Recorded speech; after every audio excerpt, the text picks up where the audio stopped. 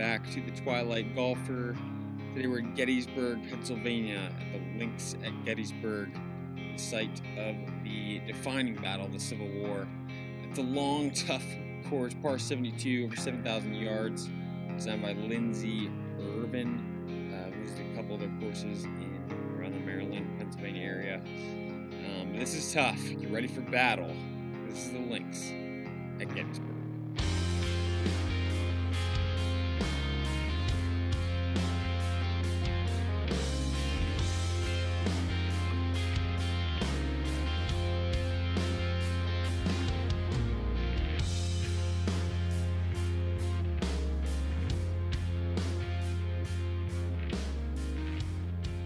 Celebrating America. Filmed this around the 4th of July. Got my red, white, and blue on. Little Canon T markers. Just feeling very patriotic today. Starting off with the par 4. Wasn't really sure. It was my first time playing the course, so just took something to hit where I could see it. So put a little 4-iron out there. Probably could have taken a little more club, but we're safe and have a decent look into the green here. Shot tracer wasn't really working for this one, but pulled a little left and short of the green up there. There's actually a little bit of a ravine you have to carry, so that's why less than driver might be a better option. Can't really see where I chipped this from, but just down below the green, and got it pretty close for a tap-in par to start the day.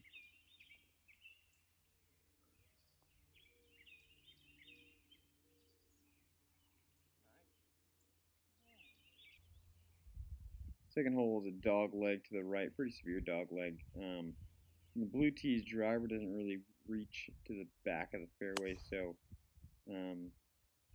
thought driver would be a safe play. A little draw. Pretty much got as far away from the flag as you possibly could and still be in the fairway here. Yeah, just took a nice 9-iron and hit a little smooth draw in there. Got pretty close for second hole of the day. Feeling pretty good about this round.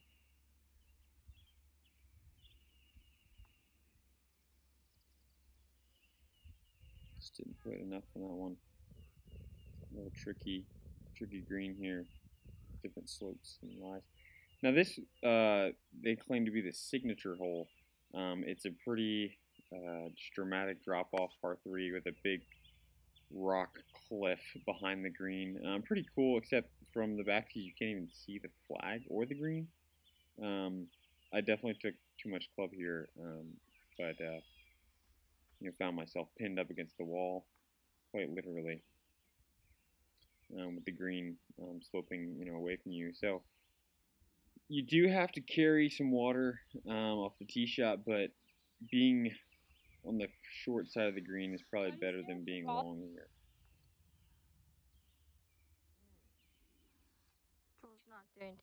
Needs to come back for par and clean up our bogey. On to the fourth hole, par 5, little dog leg left. I started my line here just right of that pine tree you see there, but probably should have started it, I don't know, at the last tree on the left. There's really not much room on the right here, but you do have room on the left. So even if you get underneath that pine tree on the left, probably better than being down there where you can't even see the green. So had to punch out and then just yeah, had a nice little wedge here to manageable distance. So I'm trying to just control the damage here.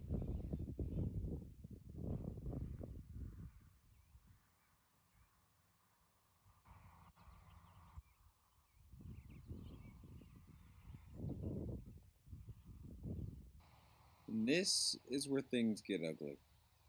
The hole's not ugly. It's a beautiful hole. Pretty straightforward. Par 4. Bunker on the right. Tall grass on the right. And I went right of right. This was by far the worst hole of the day. Because after that tee shot, my camera died. So I'm just going to walk through what happened. I hit in the tall stuff on the right, fairway bunker. Then hit it to the green side bunker on the right of the green, just short of it. then bladed it across the green into that stuff back there, chunked it, didn't even get out of the tall stuff.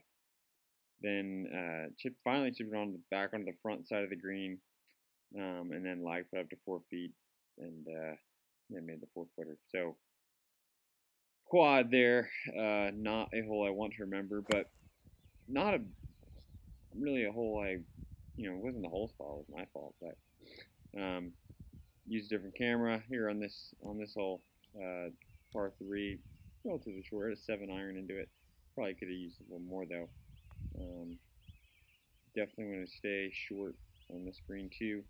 A lot of the danger seems to be in the back, honestly, on this course. So keeping the ball on the front of the green, taking maybe a little less club and chipping it up and down here, like I did there, was probably a good play.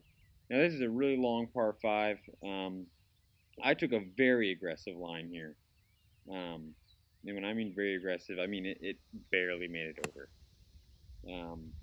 I would not take that line again if I were to play. I'd play a little more safe to the left, but it does get pretty narrow, so it requires a good tee shot. And then it's 600 yards from the back, so it's definitely a 3-shotter for sure.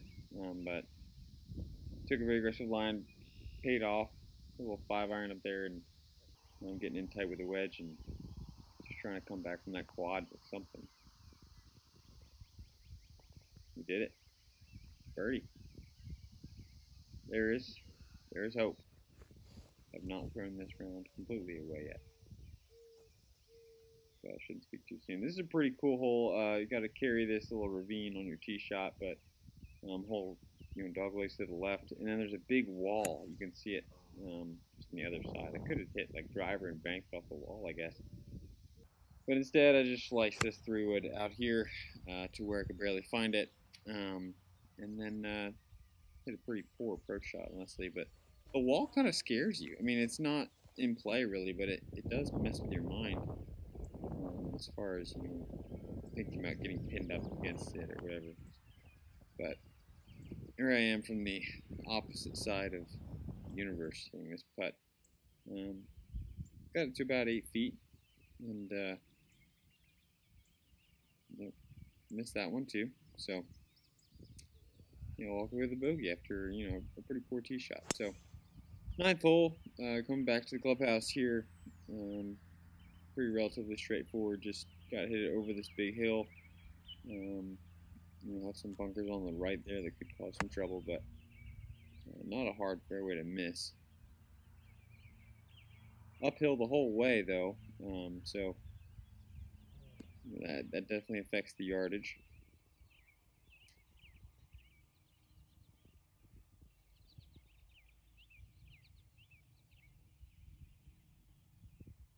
Up there and clean up for par. So front 9, 5 over, 41. So not terrible. A lot of birdie holes available on the back 9 coming up, so hopefully we can take advantage of that and do a little better than the front. So 10th hole, you got some water and tall stuff on the left, and then these kind of pop bunkers on the right side of the fairway, going to a green that curves around the left there. I just barely stayed out of one of those pop bunkers on the right. Trying to stay right, avoiding that water on the left. Still took it left and still took it short and kind of rolled down the hill, but not all the way into the water. So just on this bank here, chipping back up, trying to get close and get my up and down. And did so. Green definitely slopes back to front. So if you're going to be chipping from the front, you're going to take a little, hit a little more on it just to keep going up the hill. This is a very interesting hole. Can't really see the fairway, but it's down there to the right. As the hole kind of dog legs to the right. If you hit it cut or fade, it's a really favorable shot, even though you can't really see it.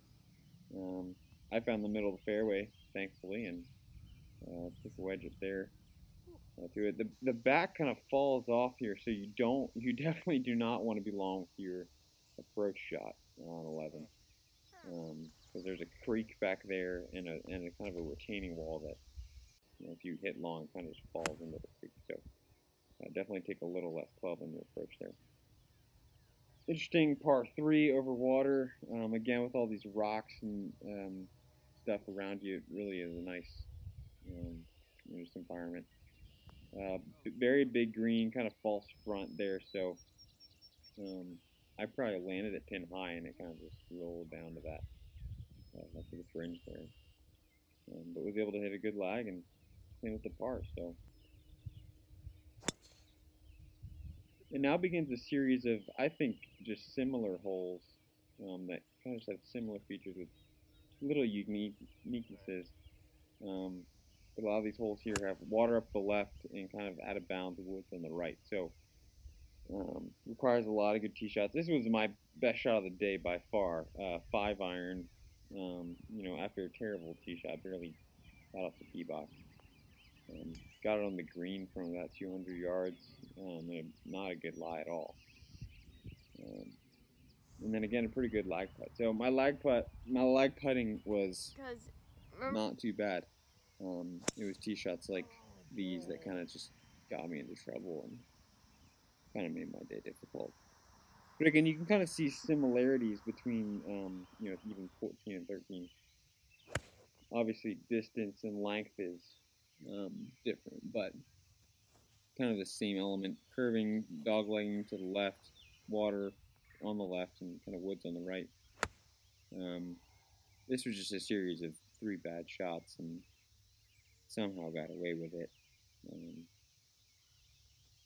Never really even saw the fairway on this hole. So I can tell you what the woods look like. Spent some time there, but the greens are pretty fast. You can even see this one. It's not like it's severely sloped that way, but it's just kind of released and ran out on me a lot more than I was anticipating. So I'm gonna have to work on the short game with that. But a lot of fun to play on these greens when they're rolling pretty quick.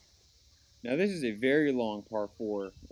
I knew I wasn't even going to reach the green on this one, so I took my layup club, 4-iron, and just aimed for the closest piece of land I could see. So took it out there short of the right, and then just kind of tried to chip up.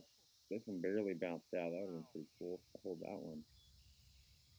But it's just one of those par 3s where it's not worth it. Try and go for it, and kind of shut the layup. I mean, unless you hit a pretty good, maybe like a 3 hybrid, or you hit a good 220 shot, it's not worth flirting with the water there. This hole, doglegging to the right, pretty easy tee shot, pretty wide open tee shot. And then again, kind of like the first hole, you gotta hit your approach just over this kind of creek or ravine to an elevated green. Definitely mess with your head. And then the green sloping back towards that creek. So again, some similarities between the holes, but they have their own uniquenesses to them. I like how the direction of the hole changes. So the ones on the kind of coming out to 16 dogleg left, and then kind of the ones going back in seem to follow that shape and dogleg back right to the clubhouse. So this shot I thought was the shot of the day. Ended up being way short because I misread the yardage. I thought it was 137, not 167. So yeah, wrong club. I thought it would have been great if it was the right club, guys. It just would have been so close. And then really struggling with the short game and the putting, and then just kind of falling apart here at the end with like I said, my lag putting was doing good, but yeah, not anymore. It started good. It just fell apart here at the end. But we're trying to make it back to the clubhouse. This one, I didn't even know where the fairway was in. I wasn't really sure where it went. Fortunately, I thought that was out of bounds. It actually hit the hill and kicked left, but had to hit around this retaining wall here.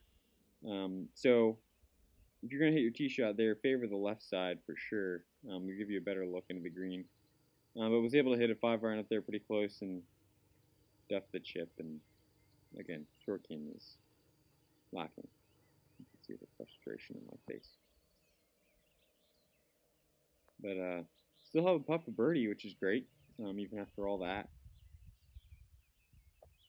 Couldn't get it to fall, but I mean, just look at the view here on the 18th. You know, this kind of stadium feel with the clubhouse up there on the hill, the rocks, the green there, the lakes around. It's a really beautiful setting for golf. But finished out with an 81. Links to Gettysburg, really cool place in a very serene area. If you're in Gettysburg, check it out. It's worth the trip.